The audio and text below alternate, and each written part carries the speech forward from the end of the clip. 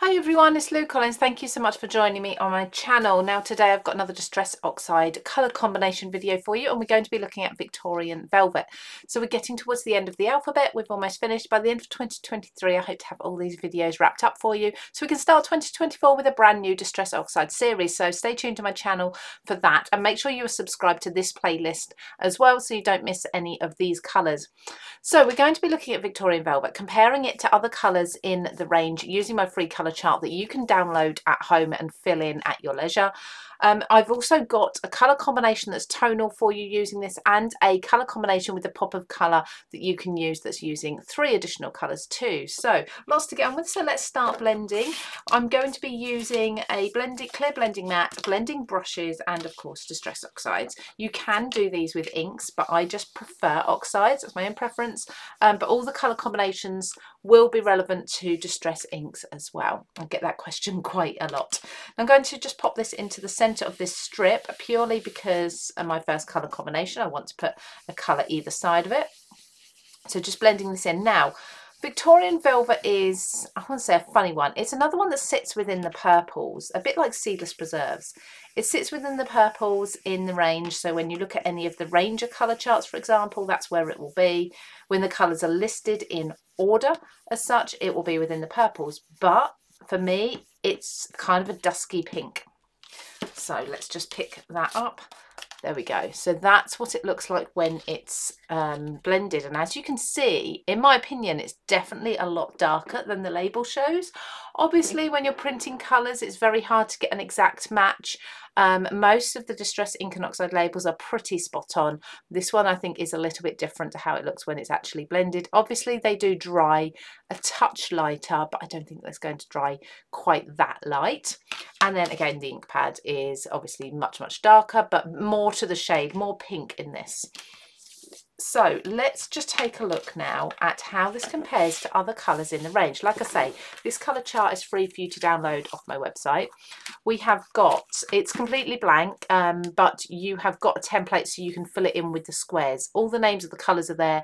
You fill it in with what you've already got, and then you can see where you've got gaps if you wish and such. So I'm just going to bring these ones in. So this is the purples, the reds, no need really, the pinks, there we go, purples and pinks. These are the ones that are going to be closest to Victorian Velvet. So as you can see, Victorian Velvet is here, and like I say, it sits within the purples. Maybe in like that you can see why perhaps, but to me, I think it should be a pink. Just my personal opinion. So as you can see, obviously no purples that are anywhere near similar to Victorian Velvet. When you come over here, the pinks aren't, they definitely sit better, don't they? Although there's not really too much. We've got Worn Lipstick, which is close, quite close when you see it kind of blended like this, the darker colour. But Worn Lipstick is still a little bit brighter, a little more pink. Yeah, and that's about it really. It would sit nicely with the Abandoned Coral as well. If I just put here Worn Lipstick and Victorian Velvet together, you can see how close they are. Yeah, so see what you think. Let me know in the comments. What do you think? Do you think they are close? Do you think that Victorian Velvet should be a pink or a purple? It doesn't really matter if they're between the two, does it? So that's where it sits. I think it kind of sits on its own, but if you want to try out these colour combinations with what you've got at home and you do have Worn Lipstick instead, definitely try that one.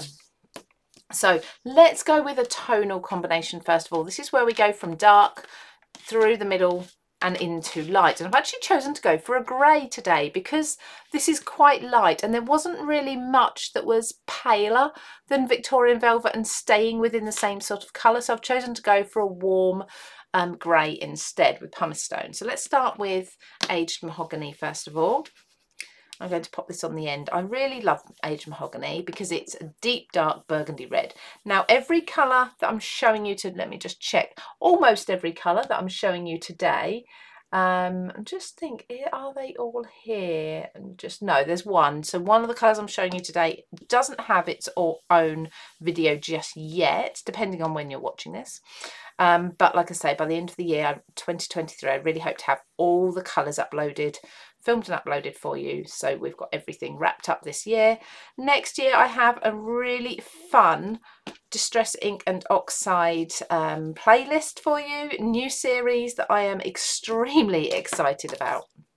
I've not seen anyone else do it before, but it should be good fun and help you get even more out of your inks and oxides. So I'm going to blend these two together, Aged Mahogany and Victorian Velvet, and as you can see, absolutely perfect, beautiful, beautiful blending.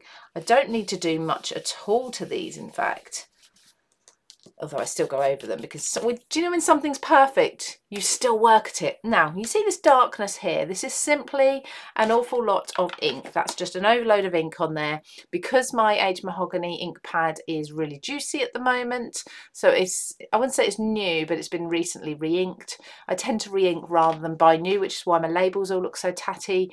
But I just think it's the cheapest option for me is to re-ink my pads. Sometimes if I go a bit overboard, you get this, and this is just where it's drying. It's just taking longer to dry, so it soaks into the paper. That will dry nice and clear. We'll see that probably by the end of this video. That will be a lovely smooth frosty colour rather than the patchiness that we can see there. So I'm just going to clean this with a little bit of water and kitchen towel, only because the next colour is the grey, and that's much lighter. I don't want to get any of that deep mahogany colour in there. So pumice stone, like I say, is a grey. It's a warm grey, so it's going to work nicely with the warm tones of the previous two colours. I was going to go with a pale brown, but I thought, you know what, actually pumice stone will work equally as well. Now, because it's such a light colour, just going to take me a moment to build this up. And don't be scared of using your neutrals like your greys, your pale browns, even your whites or your blacks within your colour combinations, particularly at the ends. So whether it be the lightest shade or the darkest shade, definitely don't be scared of using them in those combinations, because they really are fantastic neutrals that will literally go with any colour. Let's just bring that down a little bit. So with what's left on my brush, I'm going to blend some of the Victorian Velvet up into the pumice stone here. I will probably apply more ink in a moment, but I start with what's on my brush and see whether that's enough, and then if it's not, then I apply a bit more colour. So just working in circles over that blend line. So I only blended the pumice stone up to the line where I'd stopped blending the Victorian Velvet. I didn't try to start blending straight away. So just working tiny circles. There we go. I think that has almost done it, actually. Don't be tempted to do big swoops. When you start doing big swoops, that's where you suddenly get a line of colour. Now I've got some excess. Basically, those who know me, who follow my channel for a while, know that I recently washed all my brushes in the washing machine. It worked really well, but I forgot that I had paper labels on them, and the labels all came off in the wash, and that means I've got tiny particles of paper in a lot of my brushes, and these are coming off on the ink pads and on my swatches, which is really frustrating. So we can see there, isn't that like, doesn't that just work? You just, the grey just kind of picks up the pink tones of the Victorian Velvet, which is fabulous. So like I say, this will all dry itself clear over time, so don't worry about that too much. We'll pop that aside. We'll take another look at that one at the end, but let's take a look at another combination using Victorian Velvet. This time we're going to introduce some completely different colours. So we're going to bring in Tattered Rose, Weathered Wood and Stormy Sky, a little bit different, bringing that pinky colour into blues. So let's start with the Victorian Velvet on the end. Just pop that out the side there.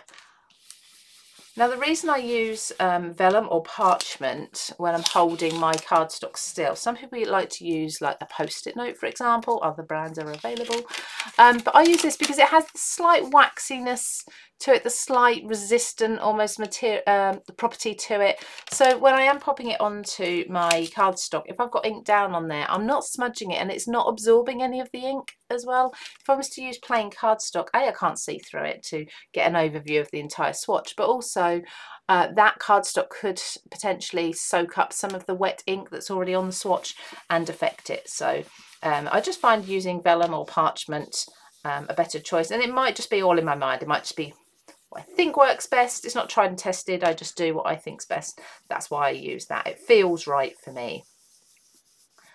So there's our Victorian Velvet. So quite a dark, dusky pink. Then we're going to go into a pale, the palest pink, I think. It's kind of got the peachy tone to it as well. So Tattered Rose. Now this one is it is a new ink pad, but because it's so pale, it doesn't show up very quickly. It takes a little while to build that, really build that colour up. It's still gorgeous colour, and as I say, it does have its own video. In fact, I re-inked my ink pad especially for the new video when we did that, which wasn't that long ago because it's a T. We're working through it alphabetically. Do you know what? That's just blended on its own. I haven't actually had to do anything there to blend those two together. Perfect. So then we're going into Weathered Wood, which is kind of a grey, but with a blue in it. Let's just give this a wipe because we do have the pinks on there and we're now working with the blue. So just a dry cloth there. So again, Weathered Wood I almost consider a neutral because it's a blue, but it's such a grey blue. So a touch of this. This is just going to lead us nicely into the stormy sky. So build this up in the same way as I just built up the Tattered Rose. Being such a pale colour, might need a little bit more work. Let's come back to Tattered Rose to come into the Weathered Wood. So going down into the solid area of the colour, and then small circles to build it up into that blend line. Going down into the solid and then work our way up. There we go. And don't be tempted to overwork either. If you feel a blend is not quite working, I would usually say set it aside, let it dry and see what it looks like then, because sometimes when blends dry, when inks dry or oxides dry, they actually look better and you might be surprised at how it looks then. Worst case, if you do a blend, a strip, a panel, whatever it may be, and you're really not happy with it, flick some water over it or some white paint or some gold paint or something, and then see what you think, because sometimes even that is enough to disguise what you think is little discrepancies on the blending and make it look lovely. Okay, so the last colour, this is going to be a pop of kind of brighter colour, and we're going to go with Stormy Sky. So gorgeous, love this colour.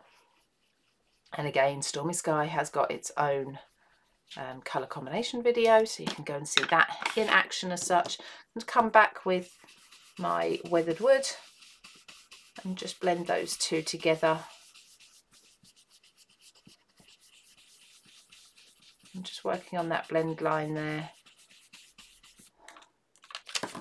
There we go. So again, that's one where I don't want to apply too much more ink. You can see where the ink's a little bit darker along here.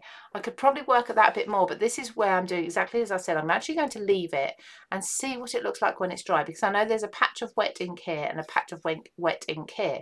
When that dries, it may well look perfectly blended, but overall, no, I can't do it. I can't leave it. I need to work with it a bit more. Usually I tell myself, leave it, leave it, leave it. Today, I'm not going to. I'm just going to do a little more work on it. So another layer of Stormy Sky and another layer of Weathered Wood. It doesn't help that Weathered Wood is so pale. Okay, this should be better. That's better. Get that blended. Make sure you don't start blending that colour down into here, because that's where you end up with an almighty mess. So yeah, I think I'm happier with that now. I'm Now I'm going to let it dry, honestly. But much better. A little bit of paper there. So we've got Victorian Velvet going into Tattered Rose, going into Weathered Wood, and going into Stormy Sky. So 2 combinations for you. You can see this is slowly starting to dry, and that will continue to dry, that aged mahogany, and it will be nice and smooth as you see these colours. But there's 2 colour combinations using that Victorian Velvet. Let me know whether you think this should sit within pinks or purples as well in the comments, and don't forget to catch me very soon for the next colour combination video, which is going to be Villainous Potion. You can see all of those here on the playlist, and I'd love it if you could subscribe to my channel as well. That would be fantastic. Take care, everybody. I'll see you again very soon.